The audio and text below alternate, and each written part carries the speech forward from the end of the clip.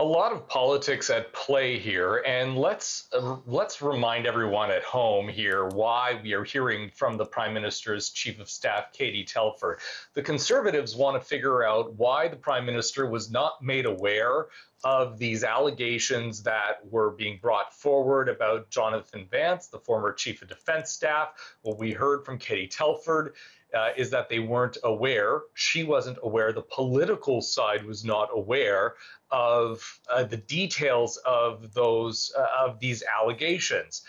We know that the then ombudsman to national defense brought an envelope to Minister Sajjan, the Minister of Defense. Sajjan did not want to see it, said that it was not appropriate for politics to get involved, and then he then directed the ombudsman to the Privy Council office, the bureaucratic arm of the Prime Minister's office. So, it's very complicated. It's very much in the weeds. But ultimately, what we're hearing today is that there was nothing confirmed. There was nothing for sure. They did not have all the details. There was a break somewhere.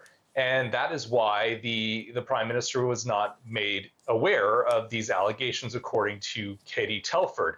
The Conservatives and the opposition parties, they want a head to roll for this. They want either Sajjan's head to go, they want Katie Telford to go. We saw that with a motion in the House of Commons that was voted down ultimately. But this is certainly causing some sort of political damage to the Liberals, Todd.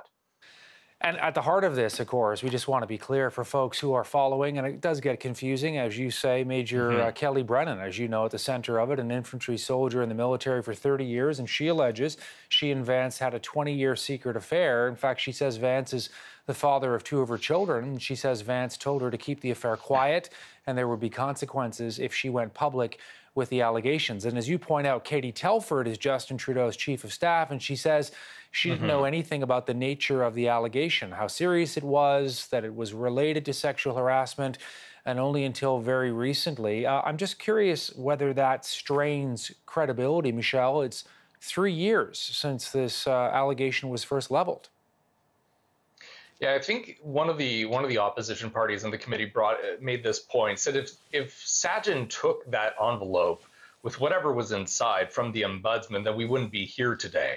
It would have gone up the chain, would have likely ended up in the hands of Katie Telford and Prime Minister Justin Trudeau. There were also a number of questions about why did Jonathan Vance get what's called at-risk pay, basically a bonus that was signed off, through the Privy Council when there was some rumor floating around about these allegations.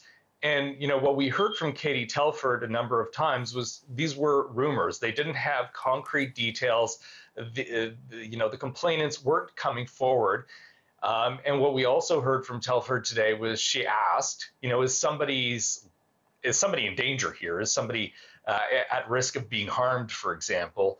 And the answer that she was told was no. But certainly, I guess you could say, a bit of and it was brought up by one of the committee members, a bit of lack of curiosity to dig deeper here. At the very least. The other thing that makes this story, disturbing is that Vance became Canada's top soldier, promising to fight sexual misconduct in the military, and now he finds himself swirling around all of these allegations. And also about Telford, I mean, you sort of ask yourself the question, does it seem like she and the defense minister, maybe even the prime minister, Michel, are hiding behind bureaucracy and protocol when they should have been asking these questions?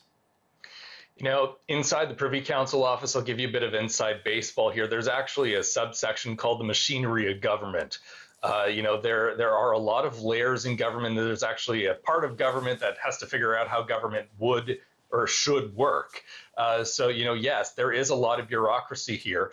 And when you bring up the fact that Jonathan Vance was the leader of the Canadian Armed Forces, really responsible for Operation Honor, he left. Art McDonald came in as Chief of Defence Staff. He's currently on leave now, pending an investigation on other allegations.